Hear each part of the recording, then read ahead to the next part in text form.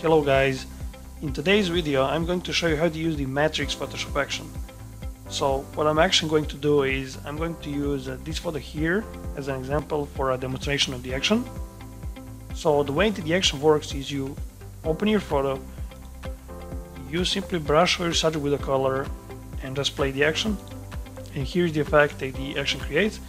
So as you can see what the action does, the action creates this effect inspired by the latest Matrix movie poster effect, and as you can see there is a lot of details and the result that you get are fully layered, so there is a lot of options for you to customize the results after the action is finished.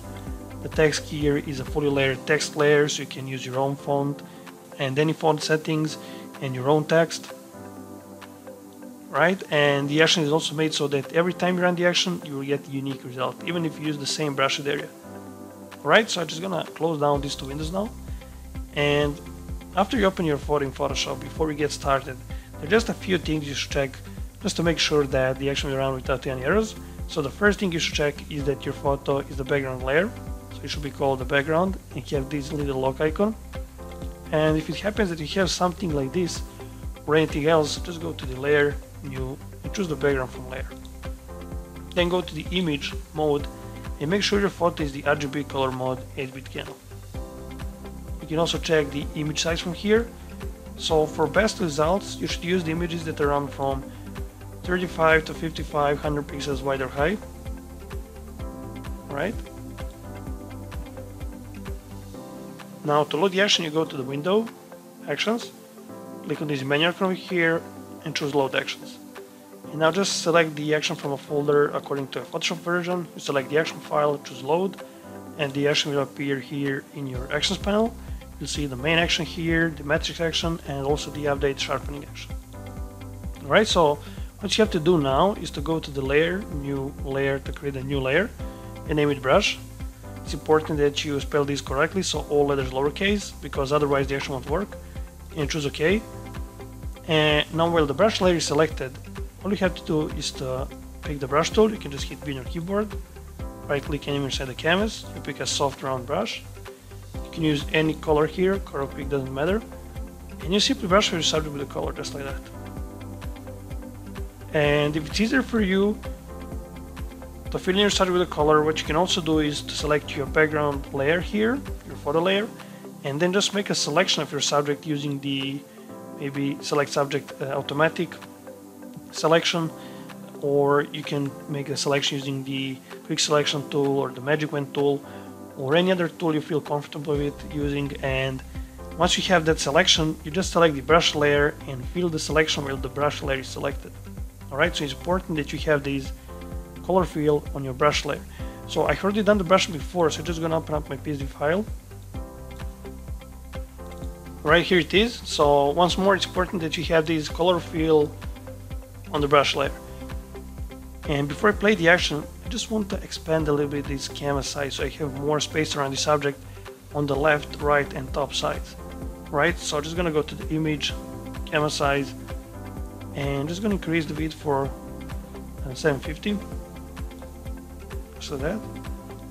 And I'm gonna go to the image canvas size again, and this time I'm just gonna click here to select in which direction I wish to expand the canvas, because I want to expand the canvas only at the top side. So I'm just gonna click here and gonna increase it for 250, just like that. It's always better that you have more space around your subject before playing the action, because you can easily cut off the empty space after the action is finished. Otherwise you may end up having some of the effect details cut off. Alright, so just select the action and just gonna click play, and the action will stop once with a message asking you to do some quick things. So I'm just gonna fasten the video here and I'm going to get back when the message shows. Alright, so here we got a message. It says, in the next pop-up window, choose the string PSD file that can be downloaded and click open. Choose continue to proceed. So choose continue here and select the string PSD file that can be downloaded, choose open. And now we got another message. It says, now using the move tool, hold click anywhere inside the canvas and drag the string layer into your photo document. Make sure that string covers the complete canvas, then play the action again. Choose stop to proceed. So you choose stop, and using the move tool you just click and hold and drag this text layer into your photo document. Alright, and you just position it so it covers the whole canvas. You'll also be able to modify these later, so it's not that much important. And I'm just gonna position it like this, and all you have to do now is just click play in the action again, and I'm going to fasten the video here once more and get back when the action is finished, and then I'm going to go through all the layers to show you how to customize the result that you get. Alright, so the action has just finished, so I'm just gonna close this actions panel for now, and I'm going to expand a little bit this layers panel. Alright, just like that. So as you can see, the complete effect is layered, and I'm going to start customizing these effects from the bottom. So the first layer we got here is the background layer, so this is the original for the layers, so just gonna skip over it. And the next layer we got here is the background color. So just double click on this color box here, and what you can do is you can use any color for the background. Right? And what you can also try to do is to pick some color from your subject. This usually works very well. Alright, so I'm just gonna use this color here.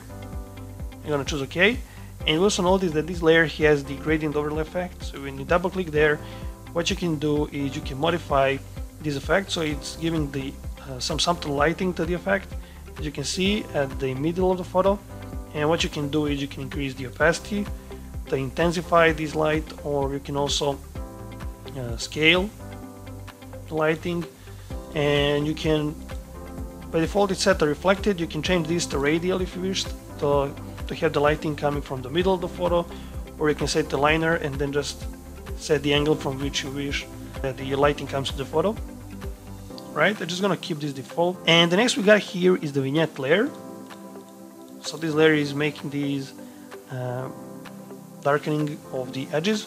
So what you can do is you can increase this opacity. So to change the opacity of any layer, you can just click on the word opacity and drag it aside, or you can click on this little arrow here and then just move this slider left or right. Okay. So in this example, I want to have a clean background, so I'm just gonna hide the vignette layer for this example. Alright, so the next we got here are the waves. Okay, and if we hide all these layers and start turning them on one by one, you'll see how each of these layers affects the design in a different way. So all these waves are different, and if it happens that you don't like some of the effects, you can simply hide the layer, or what you can also do is you can select the layer mask, pick a brush tool, pick a soft brush, set foreground color to black, and you can simply brush over any part of the any wave layer that you wish to remove. Just like that. Alright, what you can also do is you can change the opacity of the waves, and you can also transform them. So you select the wave layer, you press Ctrl Command T, you can scale it up, rotate it, and make any other transformation changes. You can also move them around. Okay, so there's a lot of options here.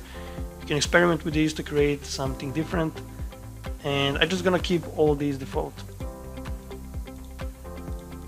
Alright, and the next we got here is the subject layer, and when you open the folder you see there is the main subject layer and the subject stretch. Alright, so this layer is just making the blending of the subject and the effect better, and I'm just gonna keep it default. And here we got the subject layer. So what you can do here is you can select the layer mask of this layer, you can pick a brush tool, set foreground color to black, and simply remove any parts of the subject to blend it with the effect, just like that. And you also notice that if you Alt or Option click on the layer mask, that this layer mask is removing the subject on certain areas for the blending. So what you can do is you can simply brush with the white color if you wish to reveal any removed part of the subject, just like that. Right? So if you wish to remove any part of the subject, you brush with the black color. If you wish to reveal some of the removed parts of the subject, you brush with the white color. Okay? And next we got here is the string layer. So if I just zoom in, notice the text. And I'm just gonna right click here and convert the text to point text, choose OK. And I'm just gonna double click on the text layer and gonna use different font. I'm gonna use this one here, and I'm gonna increase the size of the font a little bit, and I'm gonna use a different color. use this one here.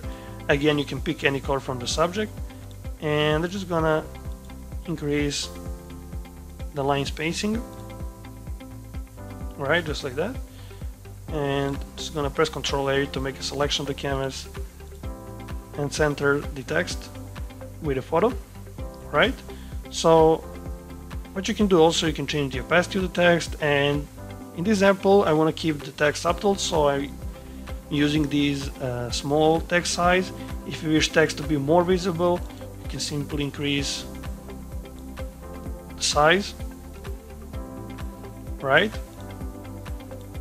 And you also notice that the text has a layer mask, so if you wish to reveal text on some areas where the text is not visible, you simply brush with a white color, so that. Or if you wish to hide some of the text or certain areas, you simply brush with a black color, just like that. Okay. And the next we got here is the color look. So this layer is giving a nice color to the whole effect. So just gonna post it just a little bit. And the next we got here is the overall contrast. So how you adjust the contrast is you simply change the opacity of this layer. Right, so I'm going to boost the contrast, just like that. And here we got the overall brightness. So when you double click here, using these 5 sliders, you can adjust the brightness. So this one here is gonna boost the shadows. This one here is gonna boost the highlights. This one is going to boost or fade the midtones. And this one here is fading the shadows. This one here is fading the highlights. So by default, the shadows are faded a little bit, so I'm just gonna leave it like that. And the next we got here is the overall vibrance and saturation. So you double click here, and using these 2 sliders, you can increase or decrease the vibrance and the saturation of the photo. So I'm gonna boost them both a little bit. And last we got the overall sharpening here. So to increase the sharpening, you simply just increase the opacity of these layers. So you're controlling the sharpening with the opacity, and if you can make any changes to the effect like I did, for example, I removed some areas or transformed some details, or you have adjusted the text, or literally make any other changes, what you need to do is to create this layer again. So to do so, you simply select the update sharpening action and click play, and the action is going to create a new overall sharpening layer, and it's going to increase the opacity to 100%. Okay. And as I have mentioned at the beginning of the video, the action is made so that every time you run the action, you will get unique result. So if I simply remove this folder and just play the action again using the same brush layer, I'm going to get unique result. So the action always creates unique phase variation. Alright, so that's it, and let's just quickly check the before and after. So this is the before, and this is the after effect. Alright. So I hope you understood everything, but if you still need any help or you got any questions, feel free to contact me anytime via my Envato profile page. Thanks for watching.